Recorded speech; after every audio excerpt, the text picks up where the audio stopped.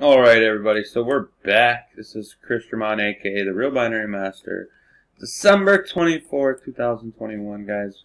Merry Christmas. I hope you all have an amazing day and an amazing Happy New Year. But let's get into it and let's get ourselves winning in this new year. Let's look for opportunities that are going to give us the most for bang, right? Why do I have this area marked up?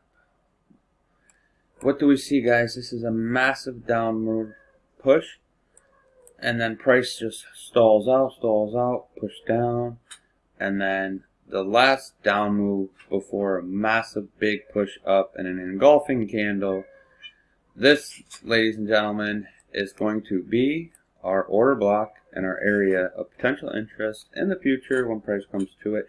And also, when looking for order blocks, we look for high probability order blocks. What's a high probability order block?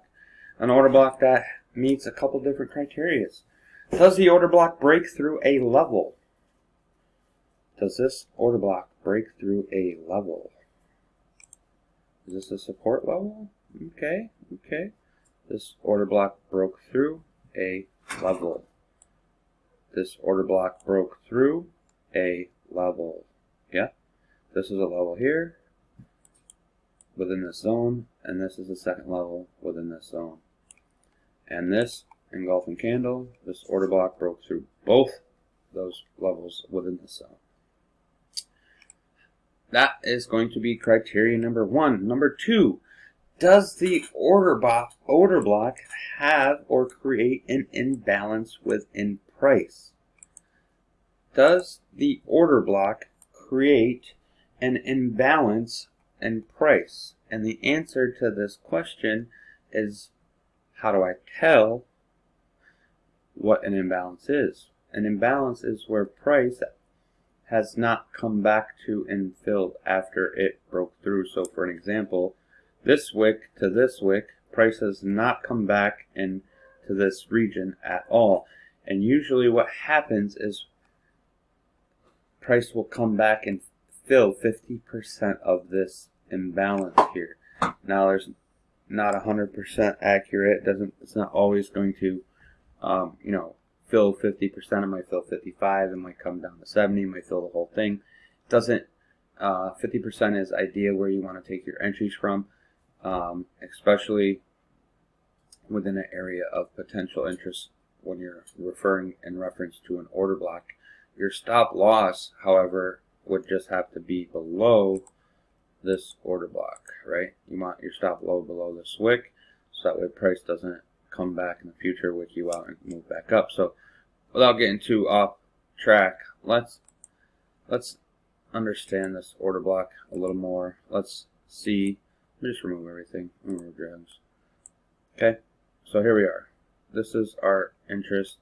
This is the last down move before a massive rally to the upside, starting with this massive bullish engulfing candle that's going to be and give us our order block. Okay, this is our order block, and from that order block we have an imbalance. Remember what I said about imbalances. We go from the candle that we're order blocking, that we are engulfing, the previous candle, we take that wick to the wick of the very next candle. So wick to wick. Let me change this to black. Change it both to black so you guys can see it a little better on the white surface. And change it to 2 line 2. Make it a little smaller, a little more near. Okay. So from this wick to this wick. From this wick to this wick. Now, remember what I said, price usually comes back and fills 50%. Now, how do we get 50%? There's two ways you can do this. You can take the rectangle tool, and you can go from this wick to that wick, right? Because we have the lines drawn up, so we know. And then you could put a smack line directly dead in the middle. These squares here are the 50% or half of the box, the rectangle. Okay, so this would be 50%, yeah. Move it up. There you go, that's 50%. If you're not sure if that's 50% of this imbalance, you can remove the rectangle and you can use the Fibonacci retracement tool. And you can go from this wick down to this wick here, and your entry is going to be the 50%.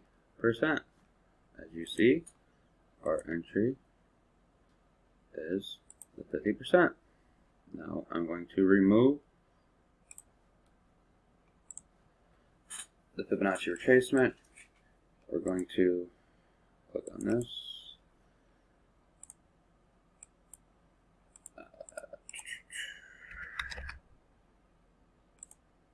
Zero it out so we can bring it over, right?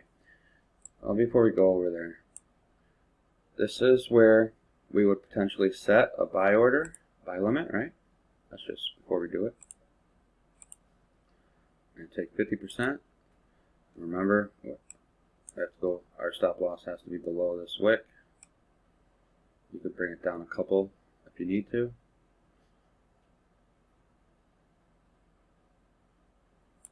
Here. And you're going to take it, say 1 to 1, or 1 to 1.5, or 1 to 2. I like to go, 1.5 to 1 to 2 off the OBs, because what a lot of times is we'll have price respect the OB the first time it touches it, and then price will eventually come back and break it. So let's get this extended. We can extend it.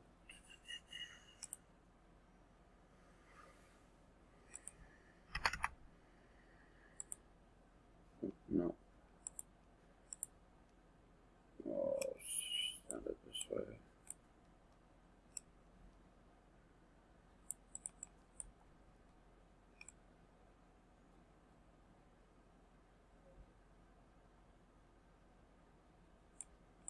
We're going to extend it all the way over until price value breaks. Okay.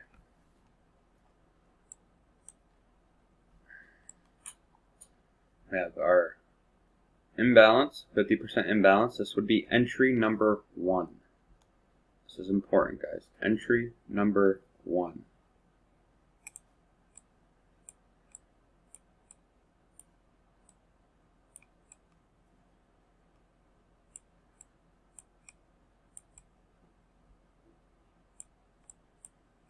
Entry number 1.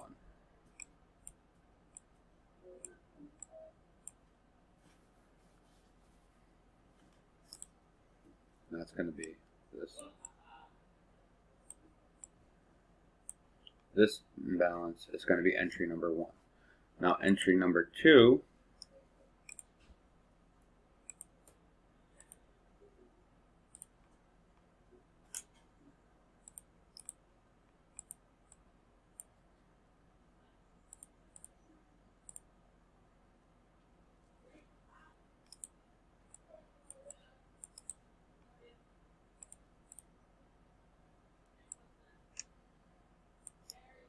entry number 2 could be from your order block.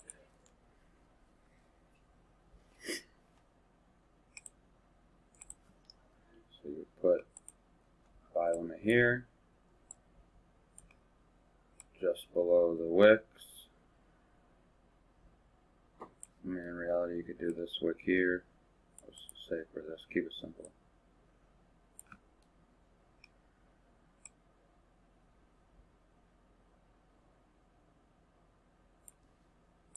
Five. This one's going to be 5. We'll go to 1 and 2 on this one to get your, if you get stopped, I will say 1 and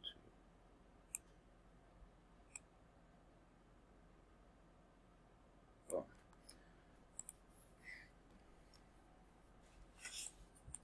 Now let's break this down a little bit.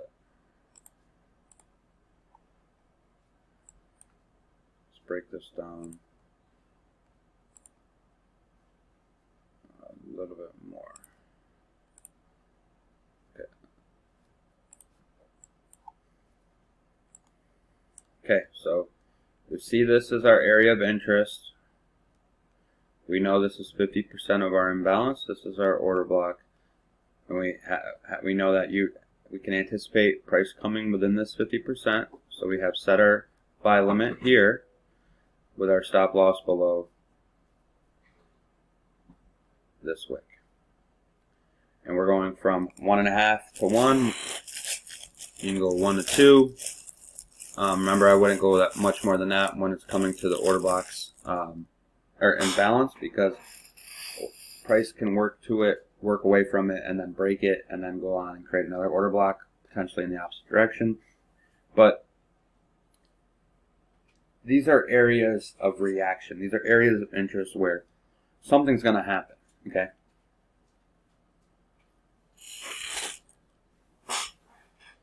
Now, just like we see here,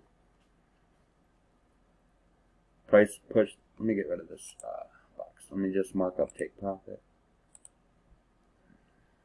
with a green line, stop loss with a red line.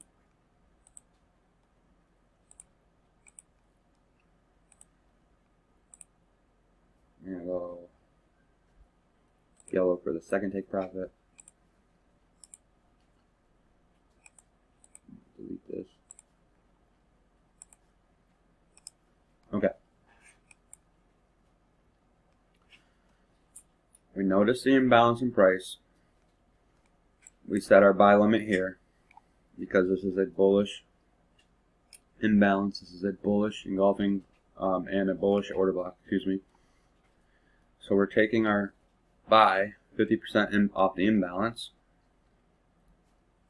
Let's play it out and see what happens. So immediately we get a reaction. Now let's check this reaction, right?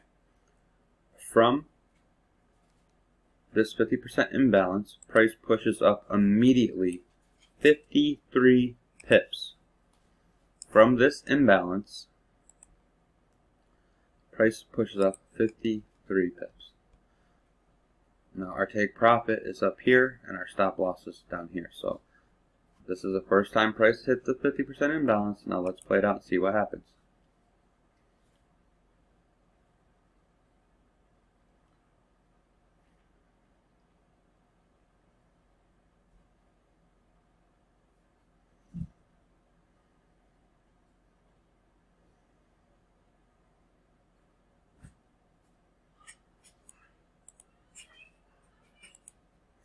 An interesting thing occurred here. Price actually came down and came down within this order block and came to pick up these orders here. So this imbalance, now 100% of this imbalance is going to be filled. So you could potentially, because your stop loss hasn't been hit, you could potentially take a second entry at this area of your order block. Okay, this would be your second entry, right? And your second entry is going to be a much better risk to reward ratio because your stop loss doesn't have to be as far away from your entry, because we've taken a second entry here where our first entry was here. So the difference between our first entry and our second entry is almost 35 pips. So if we had a 50 pip stop loss on our original entry, our 35 pip further away, now that second entry is only going to have a 15 pip stop loss. Okay. Now we need price to hit our take profit, so before it hits the stop loss. So after the order block got filled and 100% of this imbalance got filled and the order block orders got picked up, we had an immediate push of 125 pips to the upside. Now let's see what happened. Let's play it out. Boom. So not only did 50% of our imbalance hit our 118 pip take profit, our second entry from our smart money concept off this order block here we came up and smashed 150